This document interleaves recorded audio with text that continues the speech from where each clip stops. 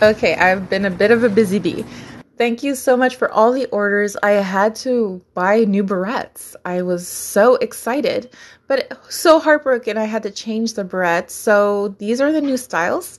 Also, I am going to branch out. I'm so excited to announce that I'm going to start making earrings. So look out for that.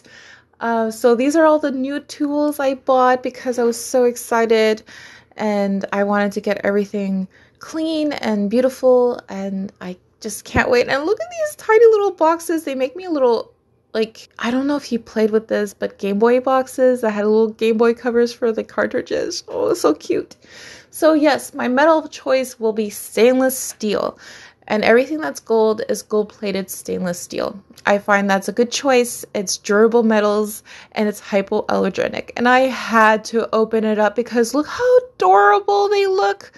I love these tiny little boxes and look how pretty everything is. So again, gold-plated stainless steel and stainless steel. So excited to use them. And I also have the hooks.